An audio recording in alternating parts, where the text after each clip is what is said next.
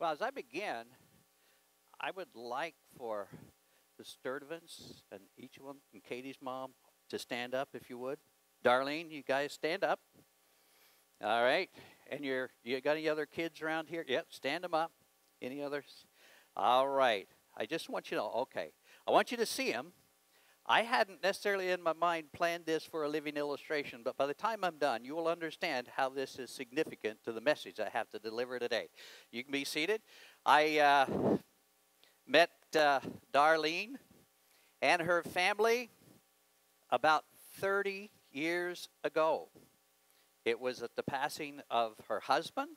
I had the funeral service for that, and we started a relationship from that day forward that ended up in a wedding with Jeff and Katie right here in this place.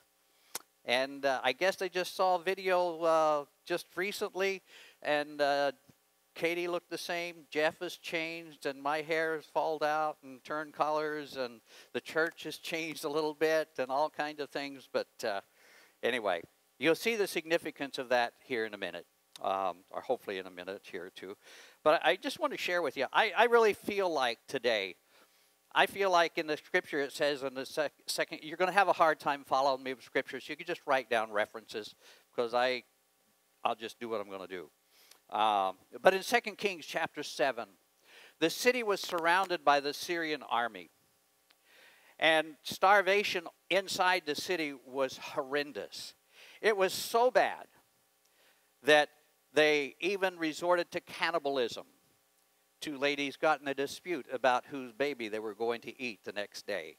I mean, that's how horrible it was. And it got so bad that they sold a donkey's head for 2 pounds of silver. And you could buy the dung from a dove for 2 ounces. Now, a dove's just a little bird. But you can begin to see the starvation going on inside the city was horrible, because the army outside was there to kill them. Well, there were 4 lepers. And the 4 lepers who were outside the city, they determined, they said, well, if we stay here, we're going to die.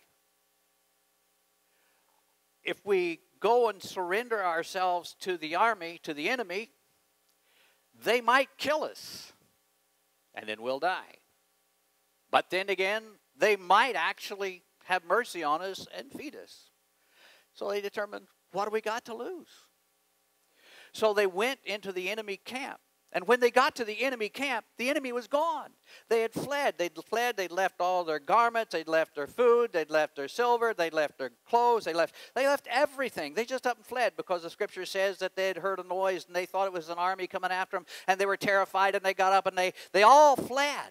And so here these 4 lepers are in the land of the massive army, and they've got all of the food. They must have been on a cruise. Any of you ever go on a cruise? I've never been on one, but I hear they have all kinds of food. Once I'm full, I'm full. I don't know if that's good for me, but there's all this food. So they fed, they ate, and then they could clothes, and wow, this is good. They got all these things. And so they went and they thought, well, we're going to hide this stuff. And then they went to the next tent. And then their conscience started to bother them a little bit. They said, you know, why is it that we are benefiting from all of this stuff, but yet there are people back in the city who are starving to death? It is not right that we should have this and not tell them. So they went back to the city, and they told the people what they had found. Long story short, the people came out, and they were blessed. They had the food. And in some respects, I feel a little bit like those 4 lepers. In this respect, that the Lord has revealed something to me that is so good. I thought, I cannot hold on to this. I really need to share this with others. I have served as a pastor, as said, for 37 years at the Bible-believing Baptist Church in Gray. And I just recently stepped down as a pastor, and I stepped down, or retired, whatever you want to call it. I stepped down that I might give myself full time to Compassion's Calling, a ministry, Compassion's Calling. And let me give you a very practical definition of compassion. It may not be the theological definition, but it's one that works for me. Compassion is having your hurt in my heart. Compassion is having your hurt in my heart. And real compassion compels people to do things. Compassion isn't something you just sit back and say, oh, I care. But compassion actually compels you to do something. When Jesus saw the multitudes who were hungry, it says that he was moved with compassion. And what did he do? He fed them.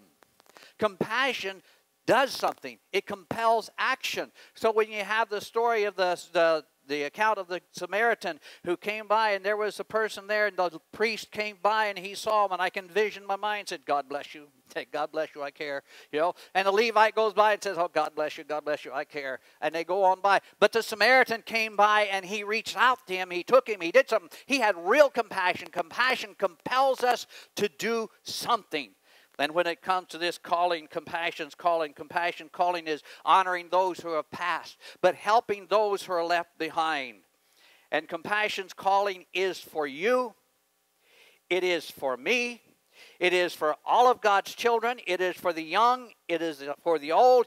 This is a ministry that we can do. We're called to do it, and everyone can do it. We have the ample opportunity to do it, to come alongside to help hurting people to do it, and God has provided for us the tools whereby we may be actually able to do just exactly that. Compassion's calling.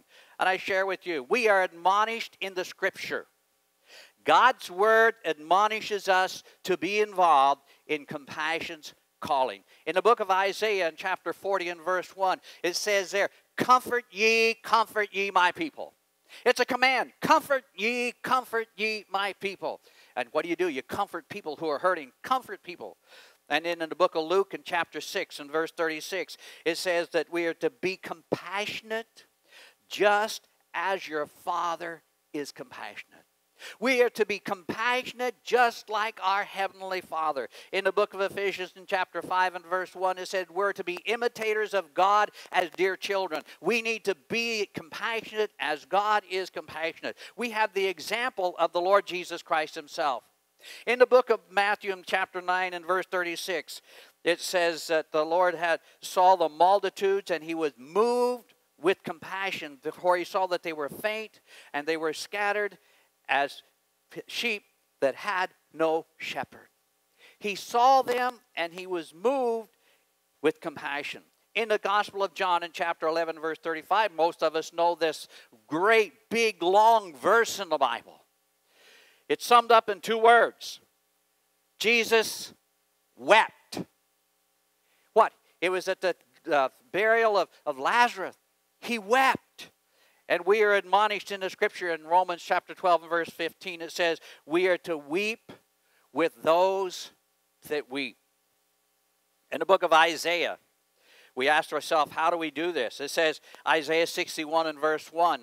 It says, the Spirit of the Lord has anointed me that I might preach good news to the poor and to bind up the brokenhearted.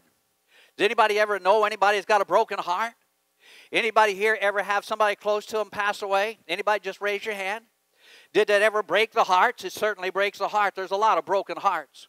A lot of broken hearts about a lot of things. There's broken hearts about the passing of a loved one. There's broken hearts over a rebellious child. There's broken hearts over the loss of a job. There's broken hearts because of a health. And we are called to come alongside to those to give good news and to bind up the broken heart. That's what it says. And then in the Scripture in 2 Corinthians in chapter 1 and verse 3 and verse 4, it says, comfort others, whereby with the same comfort we are comforted.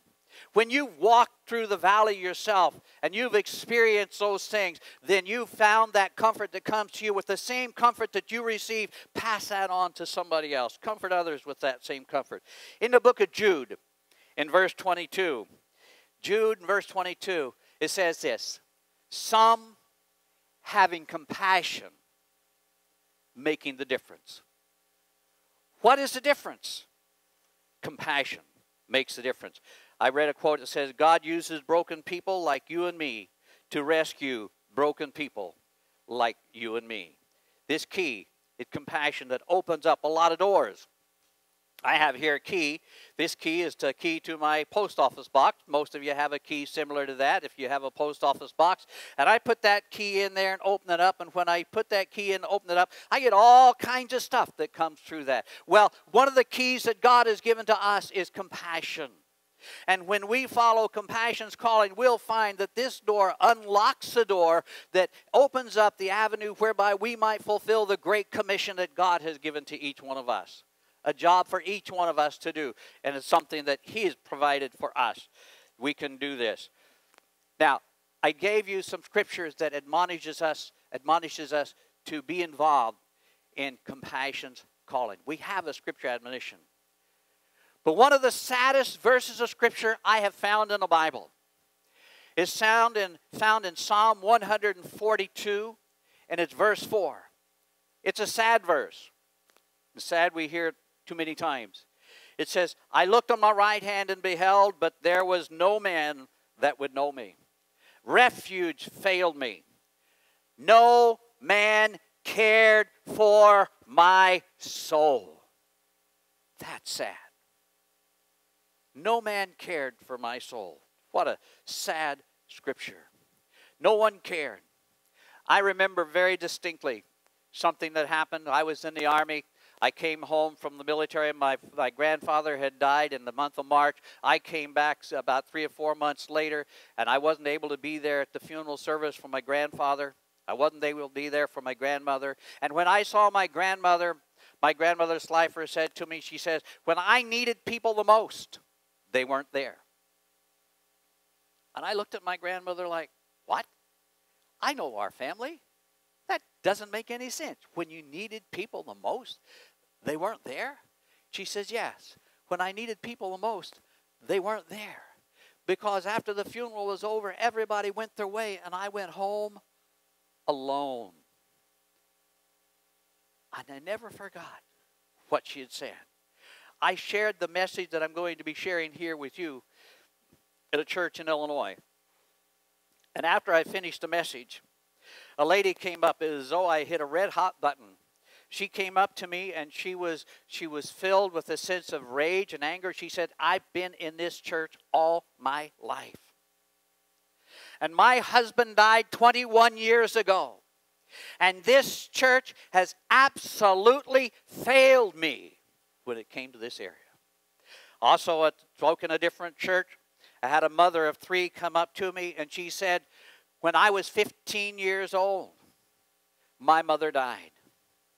And there was absolutely no one there for me. And as a result of it, I became bitter and angry with God, and I drifted away from God, and it took years for me to ever come back to the Lord. But she had come back. And I thought about that. And I thought that, and I explained to him, I said, it's not that people didn't care. It's a fact that people just don't know how to care. You see, here's how people tend to respond on the negative side of the passing of a loved one. One of the things is they avoid the griever. I spoke in Myrtle Beach in South Carolina. And the lady, after I spoke to the leadership team there, the deacons, the elders, and the whole group of them, this lady came up and she had tears literally streaming down her face. And she says to me, you know, my very best friend, this is just this last year, my very best friend, husband died in Vietnam. You know when Vietnam was? Many of us do. My husband died in Vietnam, my very best friend. And she said, after that, I never spoke to her again. And she said, I realized today how wrong I was. People will avoid the griever. Another thing people will do is they avoid ever mentioning the name of the person who's deceased. Well, I don't want to say John's name because if I say John's name, that's going to bring back John, and she's going to be sad, she's going to cry. No. So they will avoid ever mentioning the name of the person who's deceased. And the person who has lost somebody really does usually want to talk about the person who is deceased. I'll tell more about that. And then there's also the case where we well-meaningly, we say stupid things. Did any of you ever hear anybody say stupid things? Oh, yeah. I say stupid things all the time, but that's another way story. But I spoke at this message here, and one pastor came up to me. He told me, he says, we're talking about saying stupid things. He said, I was at a funeral, and a person's child had died. I put my hand on his shoulder, and I said to him, he says, I understand. And he looked at me, and he says, oh, you've lost a child? He says, no, I never have. Then he says, you don't understand. I talked to a lady whose husband died 11 years ago, and this is what she had said in response. She says, I recall many would ask, how are you? Though well-meaning, I wanted to say, how do you think I am? I just lost my husband. And she said, she went ahead and shared some other things, and she said after that was 11 years ago. And then she closed by saying, I could feel myself getting those same feelings again when telling you about that happened. It was on Larry King. Many of you remember the lady whose husband died in 9/11, who was on the plane, one of the people who had rushed the terrorist people there. And Larry King says to the wife, he says, oh, you're still young, and you're pretty. You can get married again. Wow. I mean, really, we do say some pretty stupid things. I got an article in here about a sister. She said this. Well, yeah. Her sister died. Right here. And she says this. I'm going to read this. And please be patient with me. I'm long-winded. So, she said this. She said, I love Jesus. I love God. I love His truth and I love His people. But I don't love packaged Christian answers. Those that tie everything up in a nice, neat bow and make life a little too tidy.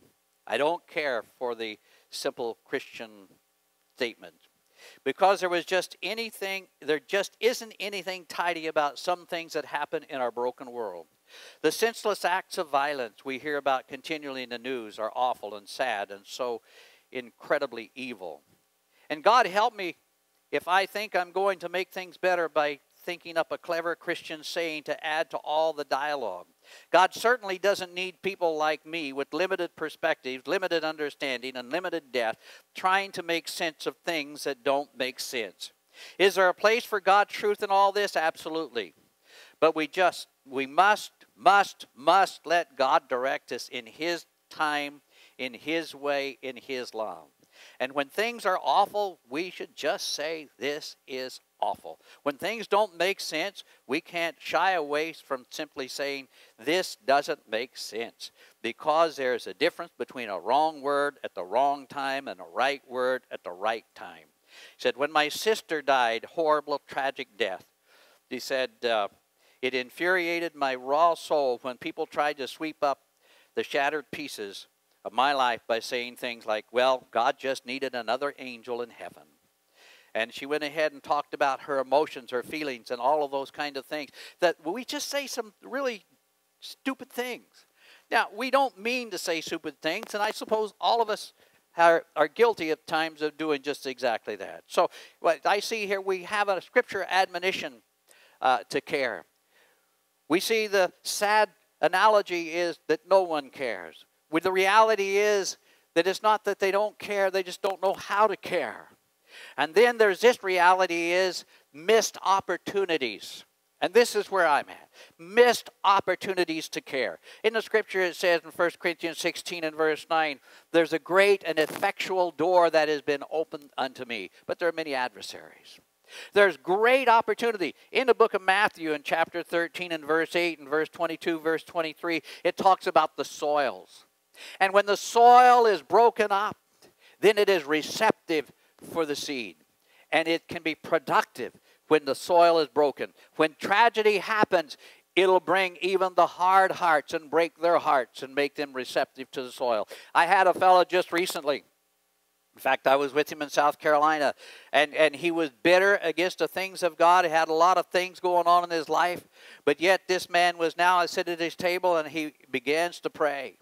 What had happened, his mother-in-law had passed away, and he said, this can even bring a strong man to his knees. And we could look in the Scripture, and you can find where those things that break people will bring them to a place where they become receptive. Some of you remember Jairus. Jairus had a 12-year-old daughter, and his 12-year-old daughter was nigh unto death, and that brought him to Jesus. Jesus, would you please come and see my daughter? And at the same time, there was a woman who had an issue of blood for 18 years, and she's devastated, she's broken, and her only hope, she comes to Jesus, and Jesus healed that woman. We have Saul, the Saul of Tarsus, that we now know as the Apostle Paul. And Saul was having that internal brokenness and turmoil on the inside. The Spirit of God was convicting him, and his life was miserable. He'd been there to advocate for the stoning of Stephen, and yet he met the Lord on the Damascus road, and the Lord changed his life. We have to be broken.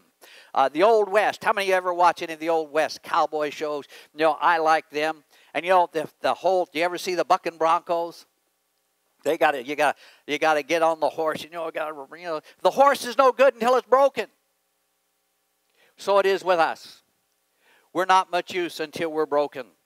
And so as I looked at and I saw, I missed so many opportunities in my ministry for many, many years. I literally missed opportunities. And there was one person I came up to within the last year, and I apologized for missing my opportunity. Here's a person, his father died from a tragic accident. He left a business behind that nobody knew how to run. He had a wife, and he had a very young child. He had a mother that was very dependent upon him. And I came back, and I saw him, and I was there for just a little bit. But throughout the years, I very seldom ever saw that person. And through those years, that person needed somebody to come alongside and help them. I missed those opportunities. I missed so many opportunities. I had opportunities to come, to show up, to be there, to do things. I missed opportunities. For had I responded to those opportunities, could have built a rapport, and some other positive things could have happened. Missed opportunities. Missed opportunities. I wouldn't say I was a stupid pastor. I was just ignorant. Ignorant of what to do. And I dare say, and this is the burden of my heart, I'd say this is the same issue today. We're not stupid, but we're ignorant to what God says. And it's so simple, we missed it. I've sit and I've listened to different programs of 13 hours of instructions of this and 13 hours of instructions of this, how to come alongside, how to help. And those things are all very good.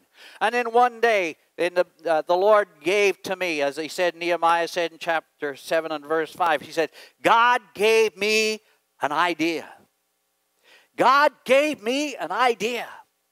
And I was there, and God gave me an idea in the early morning hours after I pondered on this. There's got to be a way to simplify all this stuff. And then God gave me an idea. And the idea was how to care. And it's summed up in the card that you have. God's 4-H Club. God's 4-H Club. And it's really rather simple. And it's these words. Hug. Hush. Help. And hang. 4 rather simple words. First of all, hug. You know what a hug does? A hug says, I care without saying a word.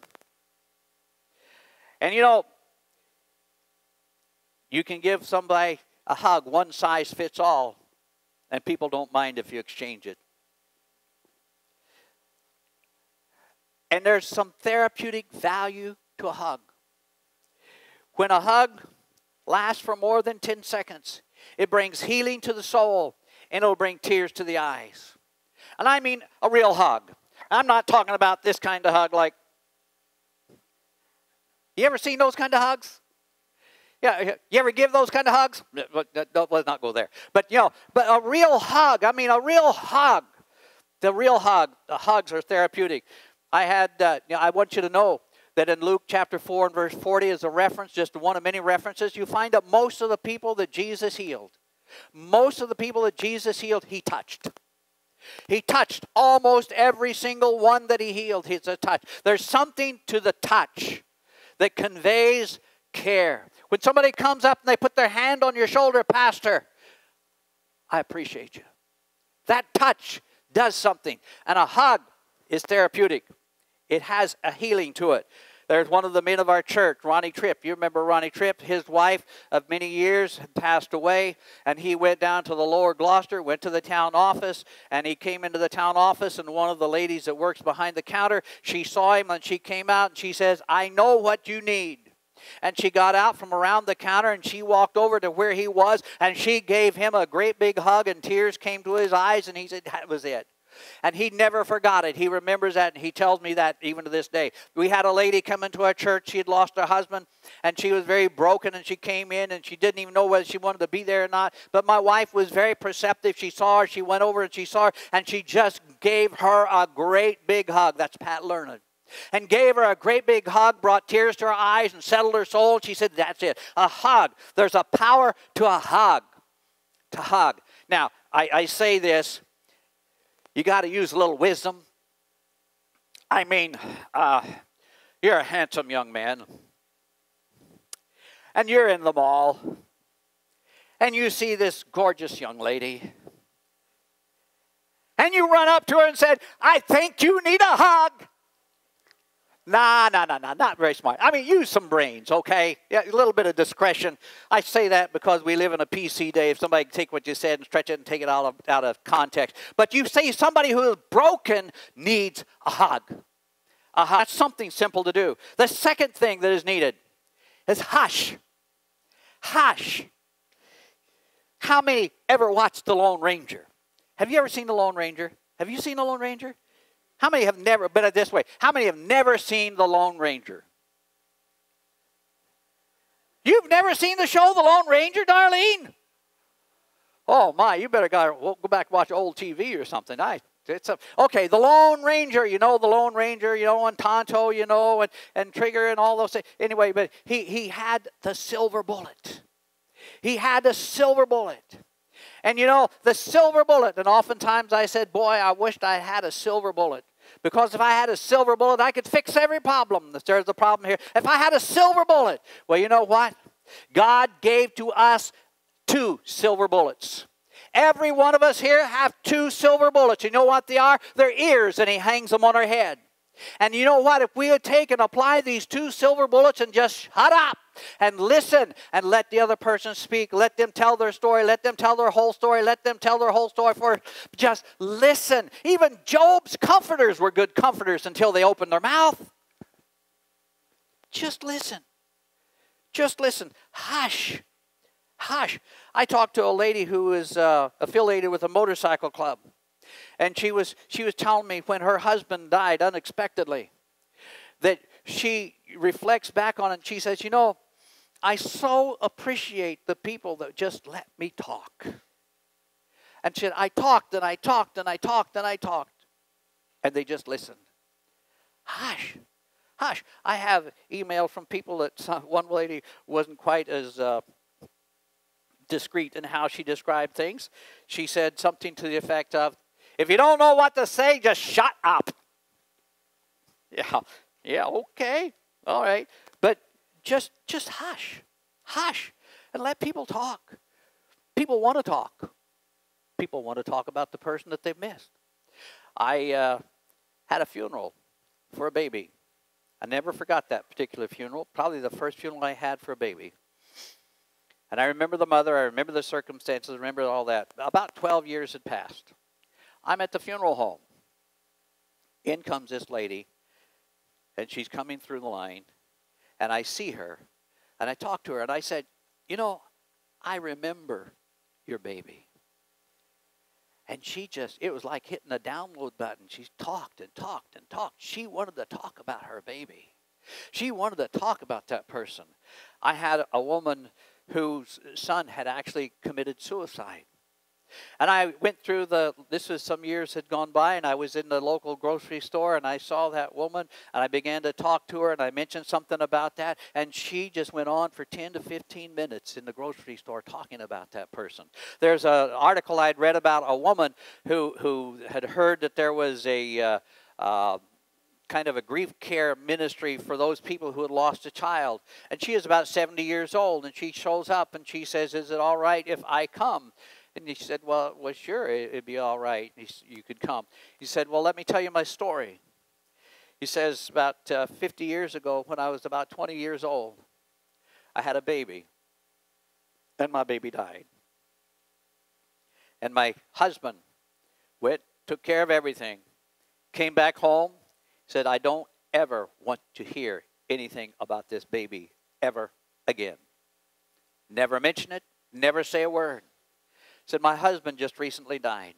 And I want you to know I had a baby. I had a boy. He has a name. And she just wanted to talk. She wanted to talk. I find people, if they tell me they said so-and-so passed away, I usually stop there and ask them about it. Because they usually want to talk about the person that they have that has passed away. People want to talk. And therefore, we need to listen. Listen. There's one lady, I've got an article here, one lady who says that she has a ministry and that she just listened.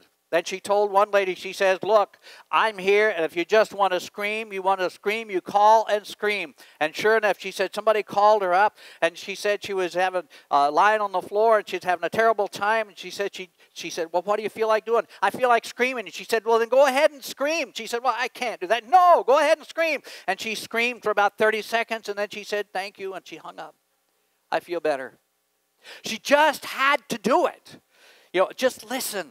So two things, rather simple. Hug. Hush. And the third word is help. Help. By help, I mean to be proactive. Help is not saying, Darlene, if you need something, you call me. That's not help. That puts a burden on Darlene. Help is to be proactive. Help is to say, hey, you don't worry about the yard. I'm going to take care of your yard for you for the next month. Or help is to say, I happen to know that your husband was the one who took care of your finances. My wife and I were really good about that. We're willing to come alongside and help you out, to help you work through this, to help you figure this out. One lady, actually, there was a death of the family had a death, and the people were coming into the household, and this woman came into her, the mother, and she gave her a great big hug, and then she disappeared for 20 minutes. And then she comes back, and she gives her another great big hug and whispers in her ear, said, don't worry about the bathroom, I just cleaned it up for you. And she laughed. And that woman said, oh, thank you. Now, men, we don't get that. I'm like, hello, I invited President Herbert Walker Bush to the house one time, wrote the letter and say, here, send a letter and invite him. We'll probably never come, but hey, he never come for sure if I don't invite him. So I sent an invitation to him. And the wife took it and said, no way. Why not? Because be just my luck he'll come. And then he'll be in my house. I said, what do you think they live in? You know, he didn't come. But you and I, fellas, it's not a big deal. But if we've got you ladies know what I'm saying, we got somebody coming to the house. Oh, make sure you clean the bathroom. I'm like, you know, but to this lady, that was real help. Help. I'm saying when you see that, be proactive. I know a person who lives up in northern Maine, her husband had died. And up there, everybody burns wood. Her husband had died. It was a small church. And here it was facing the winter. And she had to go out and cut, split, and get her own wood and everything else. And nobody came to help her. And she was probably in her late 60s. It's like, hello. Proactive. Now, having said that, let me give another word of advice to this. Yes, we want to help. We want to help people in their time of transition, not to take over. I say that transition, to help them transition through a period of time. And you're not taking over. Because I have seen some people sit back and expect, some people call them up a year later and said, hey, you said you would help, and I need my house roof today.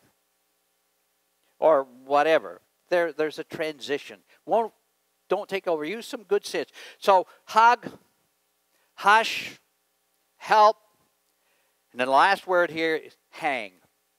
Hang. Hang means to maintain a presence.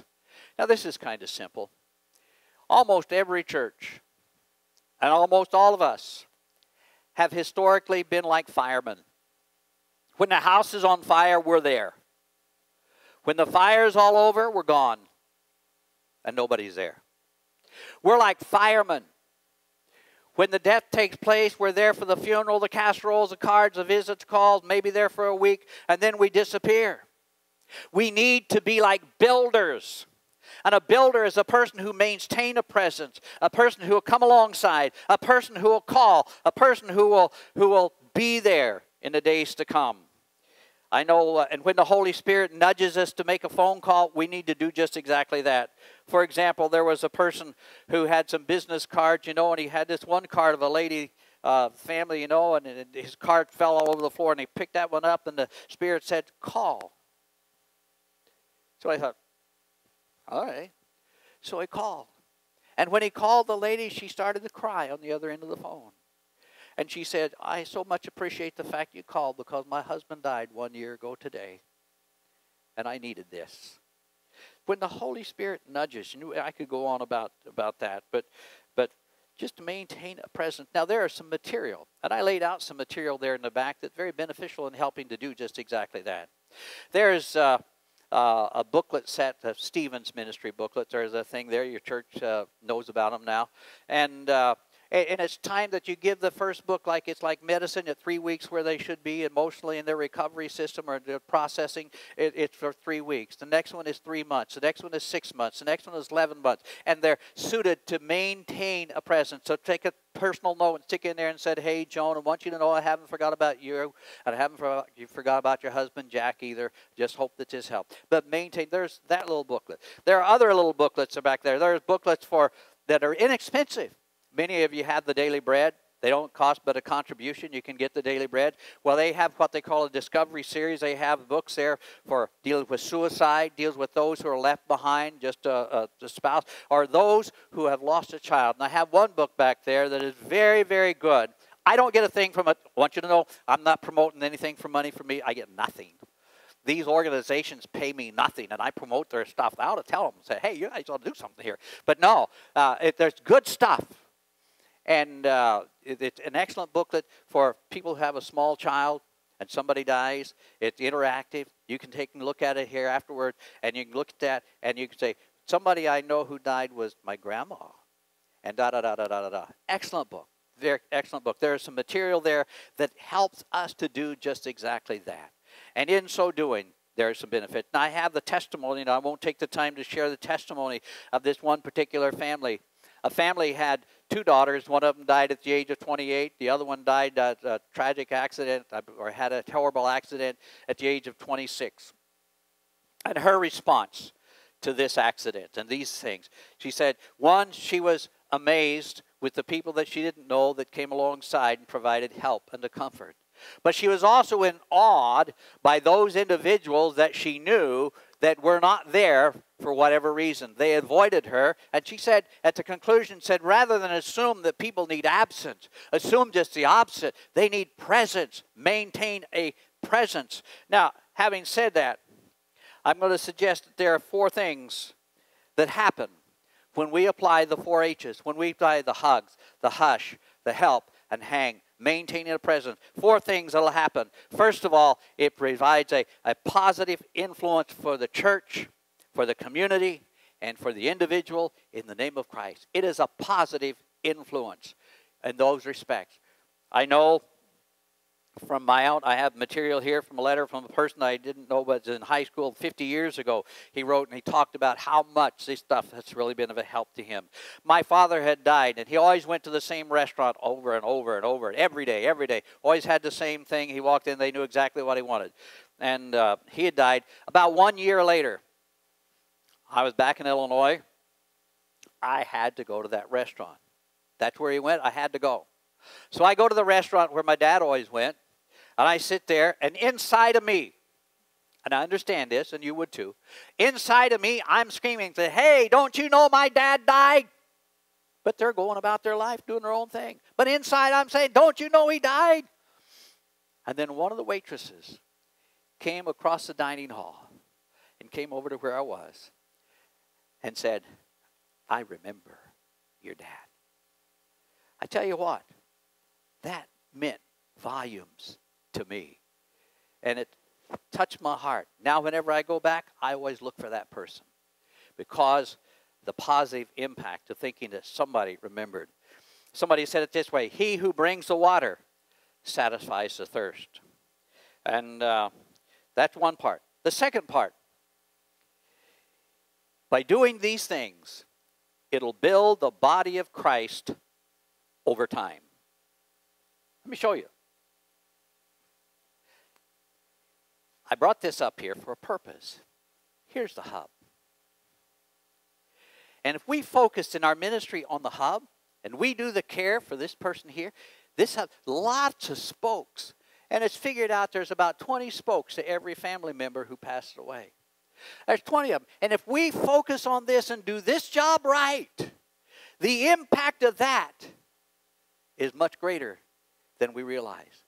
And I hadn't planned this today, but we have a real testimony of that right here. About 30 years ago, God brought me into Darlene's life.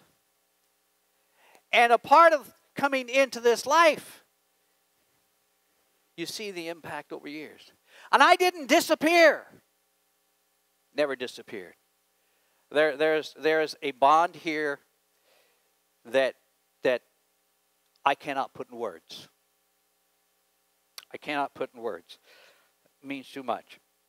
I would dare say that Bible-believing Baptist Church, I'm going to guess a minimum of a third and maybe a half of the attendance that's there at that church was there because of this kind of ministry. And you know what? It doesn't bother me if they take the material and help somebody out in Timbuktu. It's still the body of Christ. If it grows wherever it is, to help. And I want you to think of this. The pastor has limits as to how many people he can see. But this is the work for every individual within the church. Everyone can do this. You don't have to have that's the next point. You don't have to have a theological degree to be able to do it. Believers, young and old, can do this. It's a work every one of us can do. And when your neighbor, somebody that nobody else knows, has this happen, and you can begin to pick up this ball in this ministry, and you can do that from right there and have a positive impact from your perspective where you are. You can reach. So here the pastor can reach these, and this one can reach this one, and this one, and the impact over time. And I said it's over time. It's not like boom, and it always happens. Sometimes you may see that. But you know what? There's Darlene. And there's Jeff, and then Katie's not able to be here today, but then you see the children and Vivian and the others, and you see the impact. You see this one here, and the impact that they make. Where did that come from? That came from this ministry over time. Over time. You don't have to be old to do it. Young people can do this as well as anybody else. And here's the key. I mentioned the key before. Compassion. Some having compassion, which makes the difference. You see, people don't care about how much we say we care until they first see how much we care.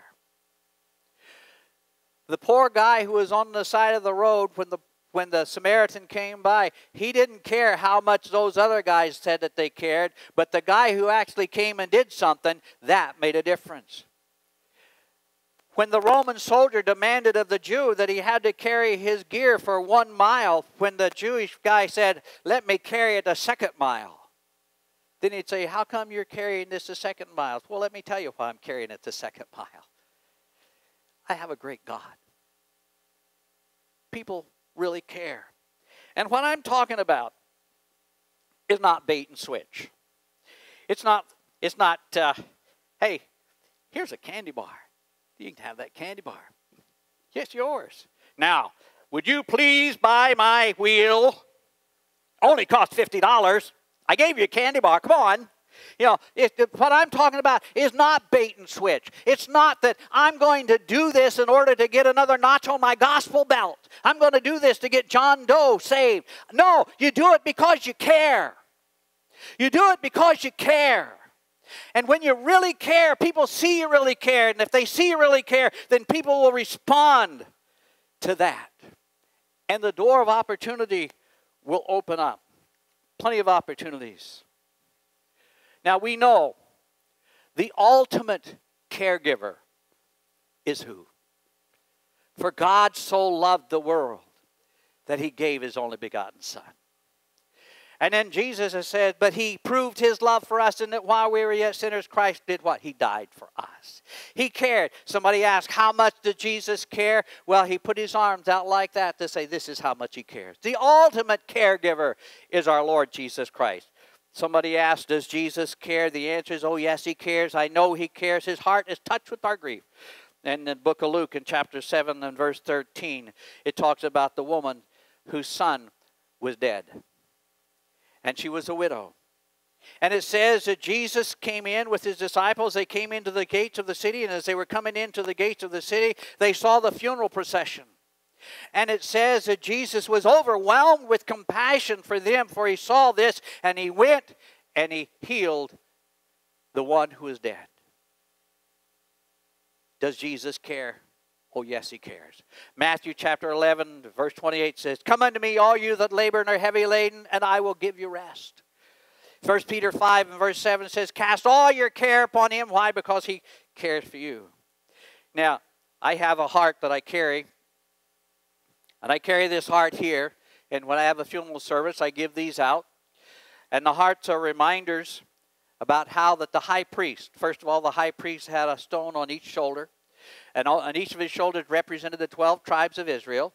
He had 12 stones across his breastplate, the heart. So he would bear them up upon his shoulder. He would carry them upon his heart. So he'd bear them up, and he'd carry them, and he cares. And so I give this to individuals. I say at the time, one, they'll remember when they get it. I got this when my father passed away. Remember the person for whom it was given, so it always serves as a reminder of that. But I challenge people, please do remember the ultimate caregiver is the Lord, and he's always there.